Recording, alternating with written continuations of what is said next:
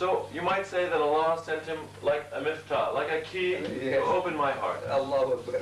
Because his knowledge of Marxism was from books. Right. And it was great, a great knowledge. But mine was only emotional. Right.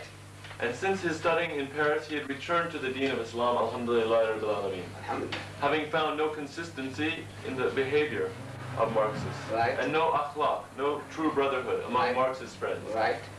So at this particular party, I had no idea of any of this information. All I knew is that this was an African studying at MIT University, an intellectual from Africa. Right. And he addressed me and he said, you know, Henry Kissinger, this American Zionist diplomat of yours, he's causing us many troubles in Africa and the third world. And he said, you must make some sort of an effort as an American. Right. You must be responsible and try to help educate him and get him under control. Right.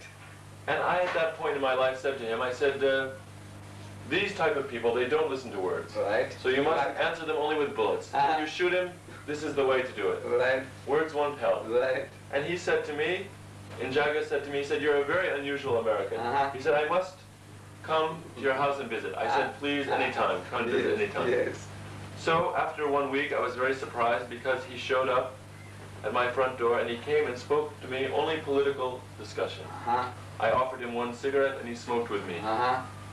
And the discussion was very intense and he was very aware of things that I had never even considered in terms of political science. Right. So I began to respect him greatly because his knowledge was above mine. Right. But he was a secret agent for Allah, you could say. For Allah. For Allah. Yes. He was Allah's secret agent and very intelligent. Yes. And not once in the conversation did he mention Islam or Quran or the word Allah or Muhammad. Right, right. Because he knew if he had done that, I would have chased him right out of my house. Right, right. Your friendship would have been finished broken, initially. Right. But he only talked to me about political knowledge, which was above mine, until I respected him very much. Right. And after that first conversation, I said, this is a very knowledgeable Marxist from West Africa. Right. I must study with him. I must even be willing to humble myself. Right, right. Because his knowledge is above mine. Right. And if I don't, I may miss something. Right.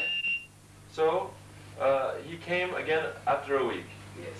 And as the first time, I again offered him a cigarette. Yes. And he refused it. And I felt socially uncomfortable. So I said, why did you take it the first time? This time, is something the matter? You refused my cigarette today. You know, this psychology, if I may tell you, this psychology is given to us in the Holy Quran. When those angels came to Hazrat Ibrahim alayhi salam, to give him the good news about the birth of a son. Exactly. Right.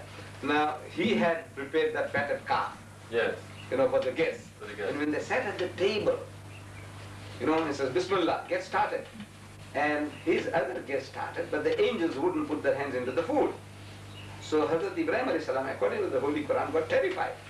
He said, look, these people must be intending some harm. When a man comes to your house, sits at the table, and refuses hospitality. Hospitality. So it worried me in this way. Exactly. Exactly. You hit the nail on the head. The angel said, he said, look, we are the angels of the Lord, and we do not eat. Yes. That is the reason. This food here, physical sustenance is not for us. They get the spiritual food from God, the nourishment. So that type of an analogy happened in your life. Exactly. Yeah. And so at that point he said to me, he said, I'm not like you. I can take the cigarette or I can leave it. Right. But you're a slave of the cigarette. Right. You must have it to maintain your peace of mind. Right.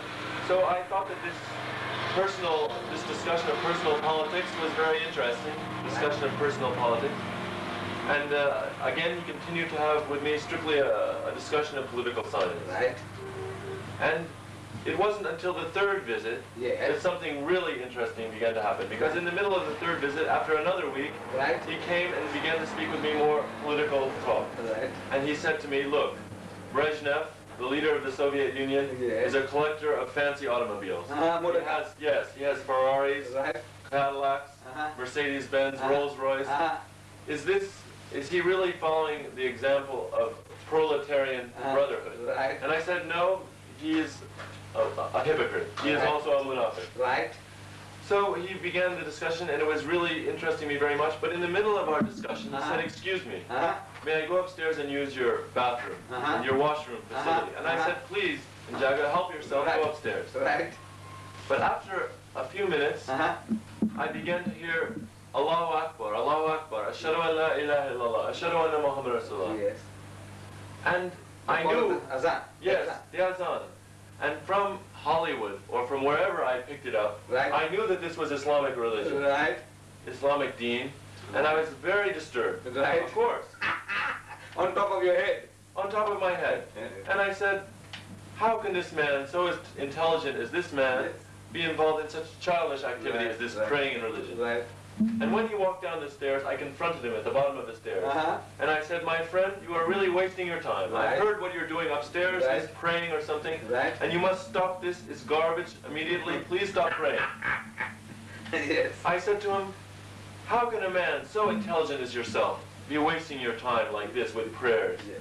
when you know better? Right. And you know, you ought to know. and you ought to know better, and you should know that all religion is the opiate, Right. the opium of the people. Right. How can you be praying? And I said, your mother in Right. Africa must have brainwashed you. Yes. Yes. But even that is not an excuse, because a Right. man so intelligent as yourself has no excuse to be brainwashed by an old woman. Right. Right. I said, how can you be doing this? Right. And I said, not only that, Right. you were very rude, Right. because I said, if you had good manners with me, Right. you wouldn't have convinced me that you're a truthful and a sincere Marxist, Right, right. and then pulled out of the bag at the last moment that you're involved in some idiotic religion. I said, this is very deceptive of you, Right. and not straightforward. Right.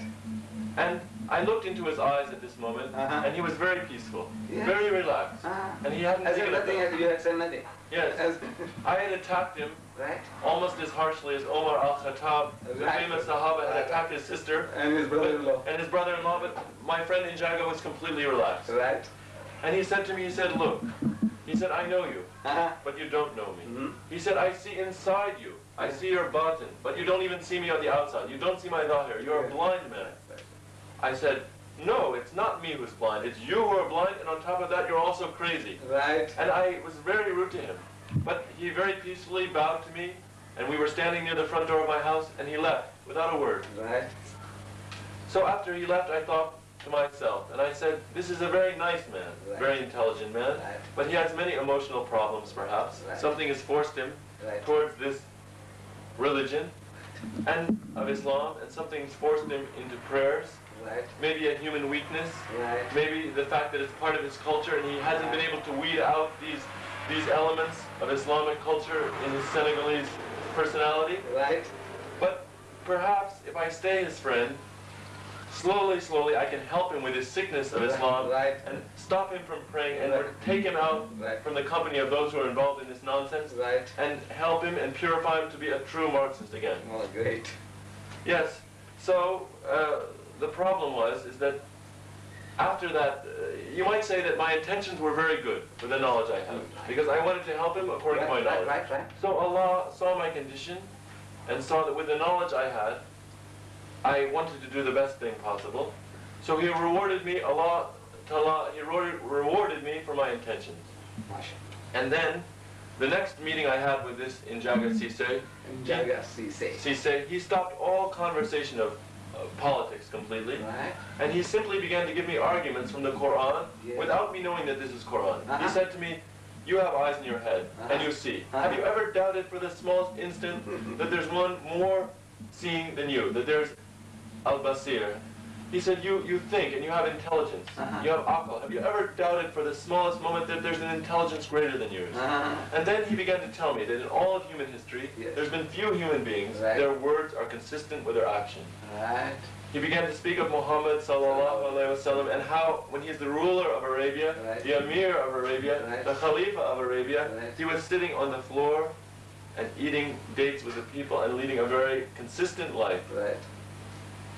So after that discussion, I said to myself, Right. if I don't study something of Islam, Right. not only will I not be able to help this man out, but he will even get me confused, and I will lose my way. Right.